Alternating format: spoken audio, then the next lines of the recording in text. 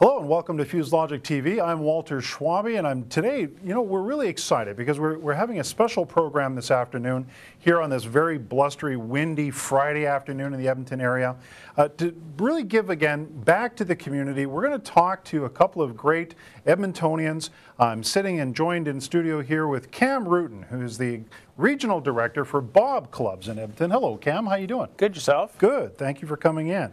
So let's talk a little bit about, first off, what is BoB Clubs? How long has it been around? And why should people care?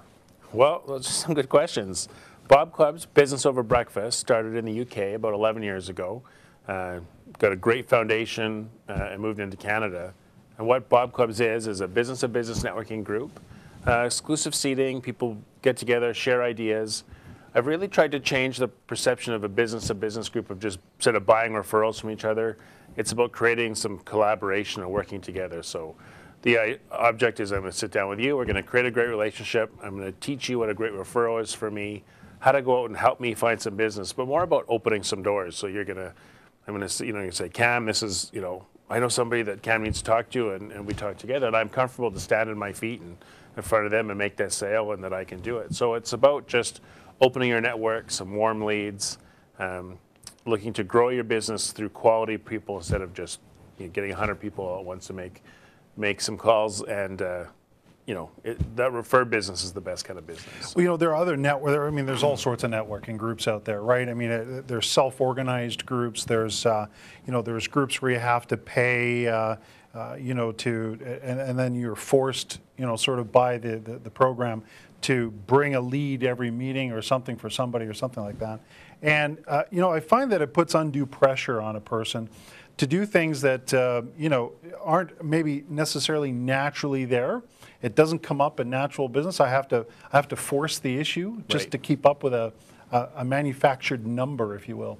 And it sounds like to me that BoB Club is a much more relaxed sort of situation, still an emphasis on building strong business relationships, but doesn't have that sort of manufactured requirement. Is that right?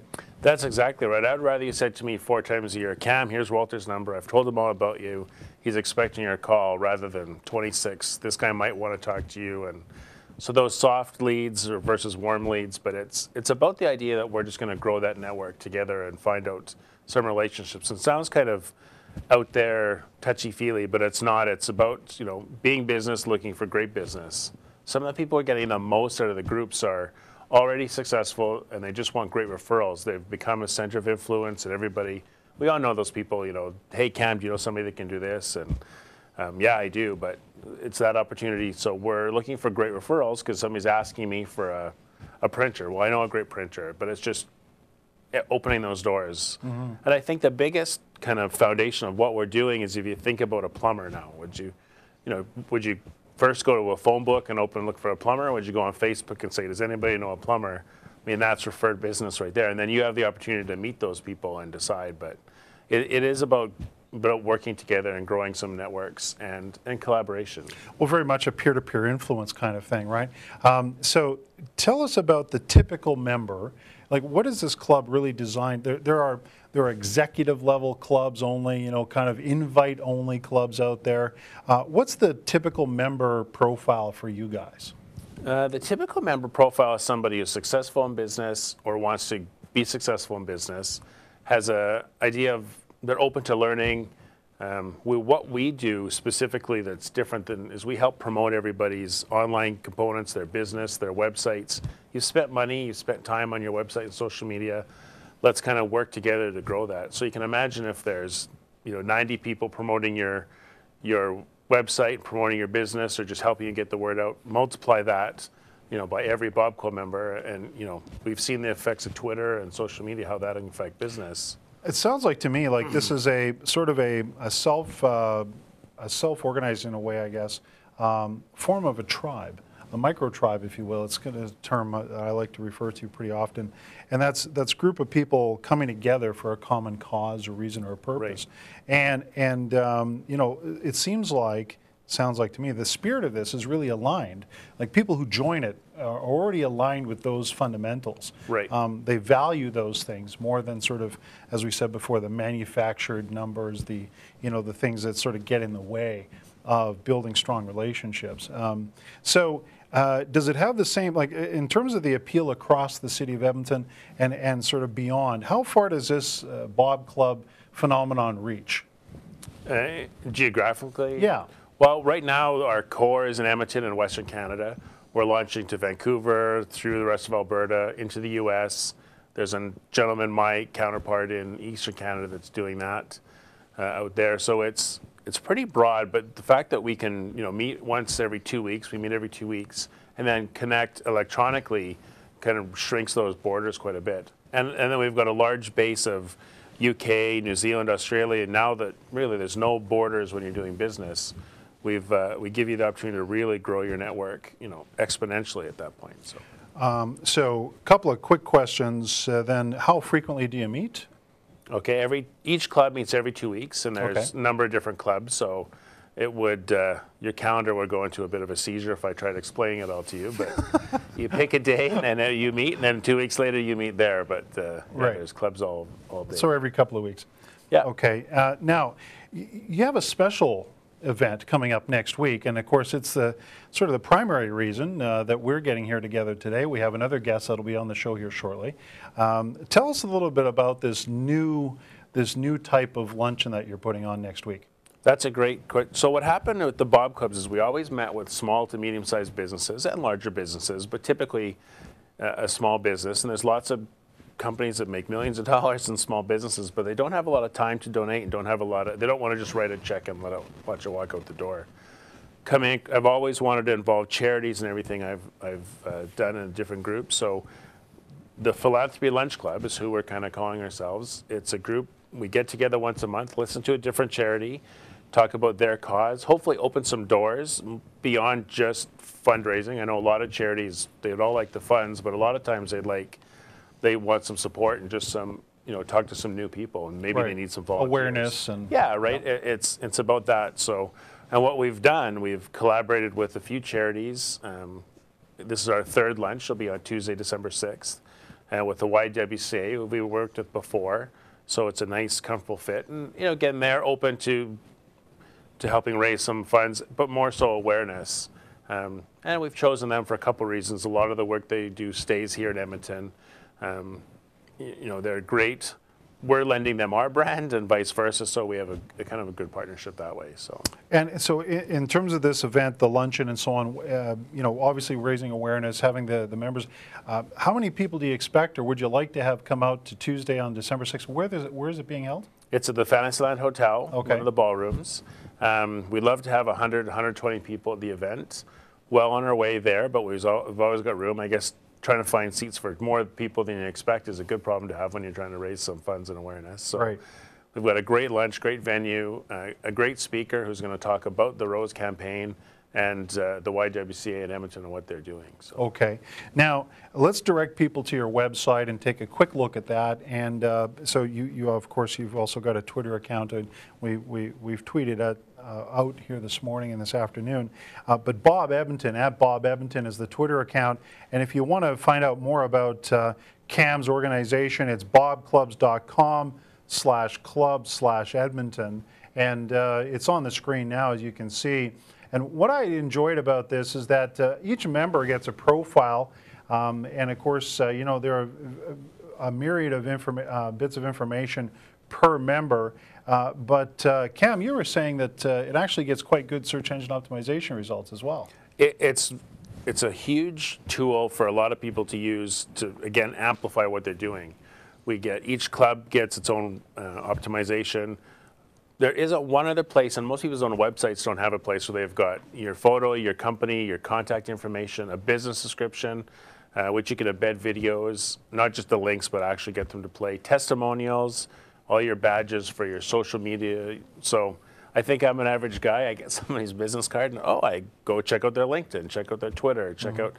This is one page you can direct them to. So, and it really kind of ranks for most people higher than their own website because it's so widely used worldwide. Well, that's fantastic. So, Cam, thank you so much for being on the show. Once again, ladies and gentlemen, if you've just tuned in, we're talking with Cam Rutten, who's the Regional Director for BoB Clubs, and he's based here in Edmonton.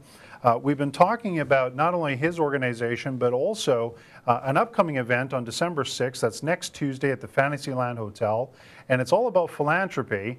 And we're leading right into now our next guest. We're going to have somebody from the YWCA come in and talk to us about the Rose campaign.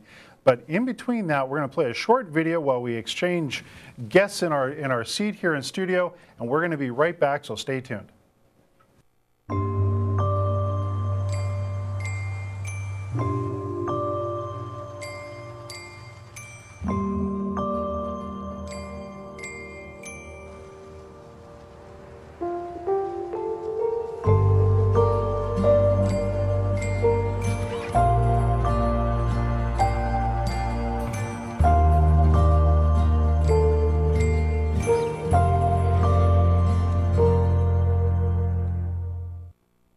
Welcome back to Fuse Logic TV, and now I'm joined in studio with Lisa Evangelos, who's with the YWCA here in Edmonton. Hello, Lisa. Hi, thank you for having me today. Well, you're very welcome. Thanks for coming out.